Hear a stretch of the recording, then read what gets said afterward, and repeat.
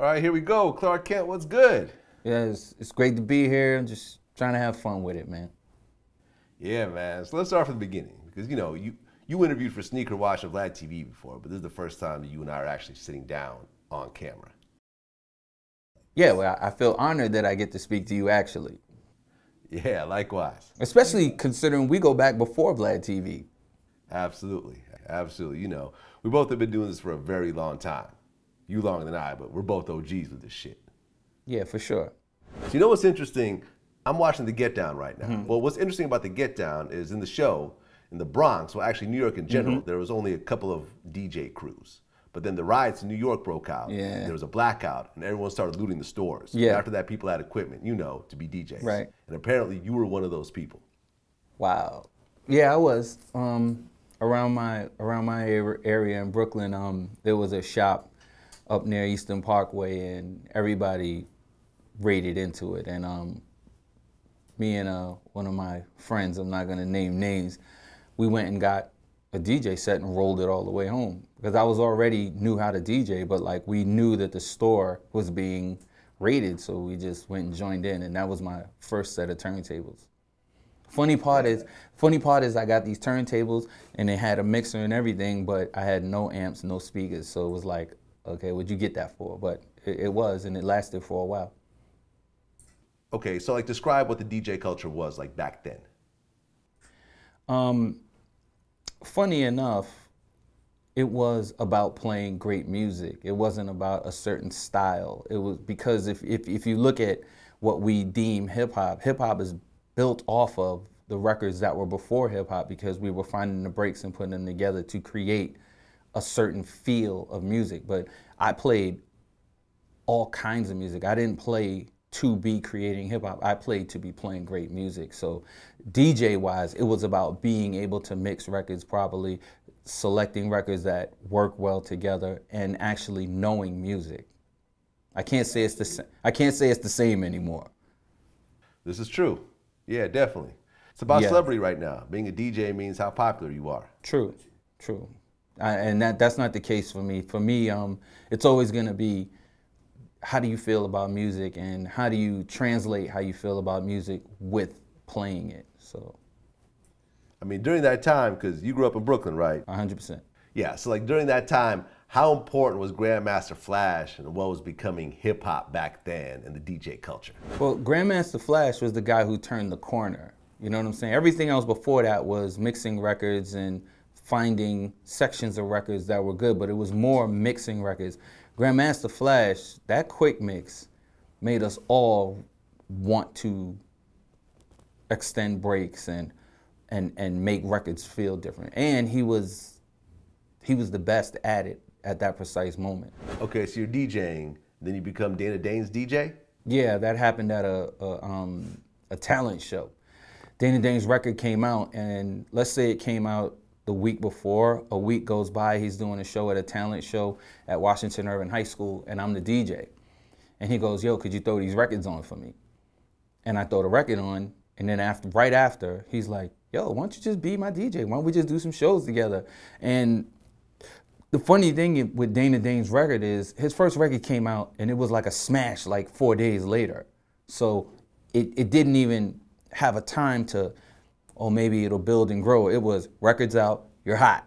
So he went from putting a record out to doing shows like every other day. So he needed a DJ and I became his DJ. And the funny part is he had a DJ.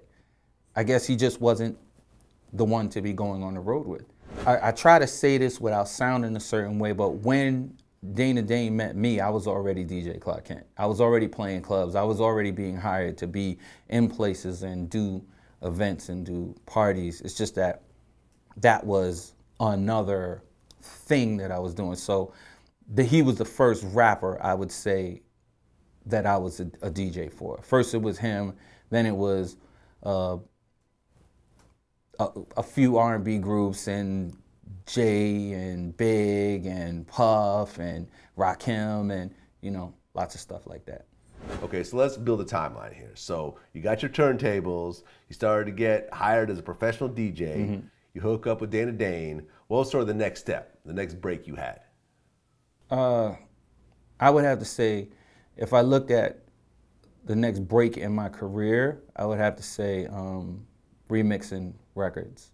When that happened, like, yeah, everything just kind of switched. And because the first record I made was a hit record, so luckily it worked, and it worked well. And I was on the radio with Marley Marl, and then I was on the radio with Dr. Dre. So, like, all of those things were happening at the same time. And once that happened, it was like, okay, because once that record hit, the record company said, well, hey, you're doing well on the radio, this record works, why don't you come in and do what you do on the radio, but do it with artists that don't have it. So basically, I'm breaking records on the radio, come and find artists that you can break. And what was the record that you produced? Sky's the Limit by Troop. No, Spread My Wings by Troop. Sorry. Okay. Yeah. And by Troop? Yeah, by Troop, yeah. So, and the record was big. It became the actual single version, and the one when you see a video, the version you see in the video is the version that I made. So. Okay. So how did you transition from spinning records to actually making beats? Well, I was spinning records for Dana Dane, and Dana Dane's producer was Herbie Lovebug, and I was friends with Hot Dave from Queensbridge, so we would always go to Marley Marl's crib. And when Dana was recording, he was recording in Bayside and in Power Play Studios, so we'd always see Paul C. And Herbie made beats, and I was around Herbie a lot because he went out on the road with us. So when he was making beats, I was watching. And then when we would go to Molly's crib, Molly's making beats, I was watching. And I just learned how to make beats. Paul C., I watched him do it, you know what I'm saying? I saw Patrick Adams make records. Patrick Adams mixed like half of the best rap records at that precise moment, but he's from Brooklyn. I saw him make records. So I just one day started tapping on Herbie's machine in Bayside, and it just happened. Yeah. And that was like what, the SP1200 back then? Yeah, that was actually an SP12, and then the 1200 came later. Yeah, it was hard. You had this floppy disk or whatever. I remember Dana at one point after he saw that I figured it out with Herb, he bought a machine. And he was like, he was gonna start making music, and I would be like, yo, let me borrow that, let me borrow that, let me borrow that. And he would ever so often let me use it, but I would always have to give it back. So then at one point I just was like, I'm just gonna get my own. And from that what's crazy is that I used to produce all the time. I wasn't that great at it, so. But I actually had an SP12, and they got rid of it like a few weeks later because the sample time was only like 5 seconds. It's funny, like seriously it's low. funny because SP12, the sampling was 10 seconds. It's just that it was spread differently. And then when you got the SP1200, the only thing that was really different was the sampling. You had a floppy disk instead of having to get a Commodore drive for it, but it was the same sampling.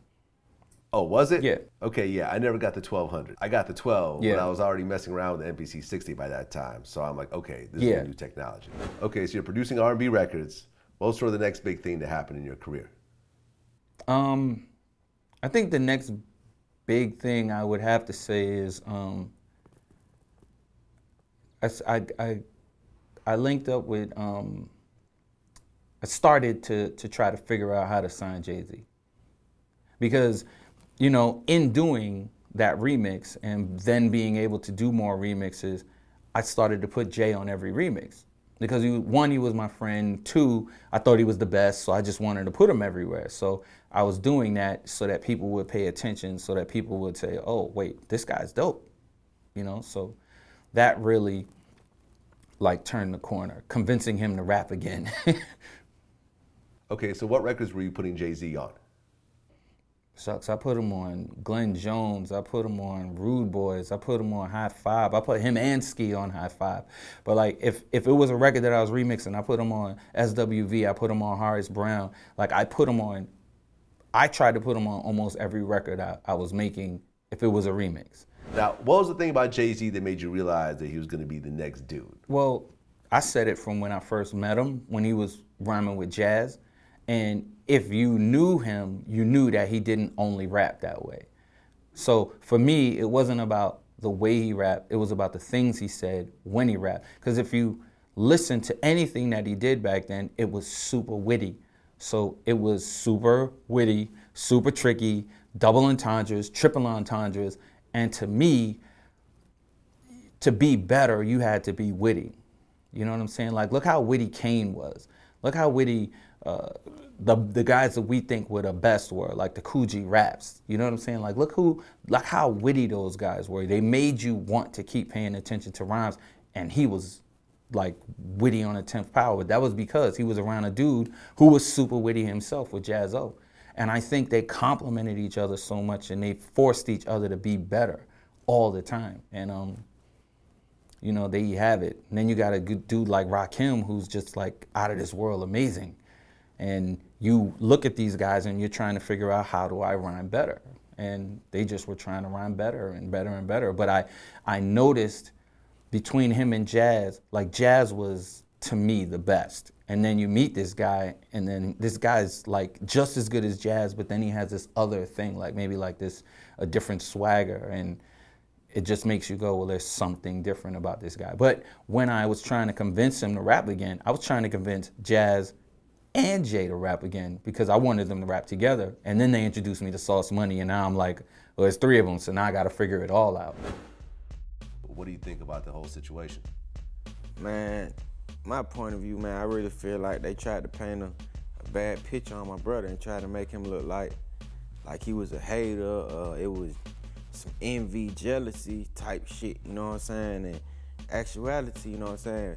Bro been having this shit, man. He been in the condo. I got my hat on and I had my Coke bottles up under my hat. And I'm sitting at the dinner table like an asshole with the hat on, knowing she gonna tell me to take it off. And I'm just sitting there just gulping down, you know, in my zone. She said, take that goddamn hat off at the dinner table. I'm like, come on, Mom. Coke everywhere.